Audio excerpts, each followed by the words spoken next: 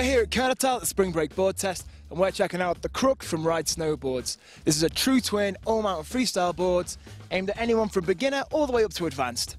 This board's got a low-rise rocker camber profile. What that means is you've got a flat section in between the feet, so you've got a nice stable part when you're going fast, but then you've got rocker that extends out from underneath the bindings to the tip and tail. So you've got a catch-free ride. Even in slushy snow like we've got today, you're not going to dig your edges in with any kind of ease.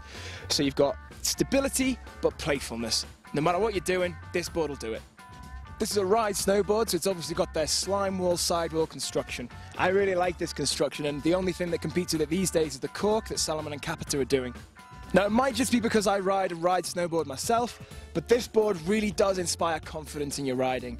It's soft enough to be able to be usable by a beginner, especially with the rockered nose and tail, but it's stiff enough and firm enough under your feet that it gave me the confidence to try some bigger tricks on the side hits, and if you're a more advanced rider that likes a more powerful board, it'll give you that kind of confidence as well.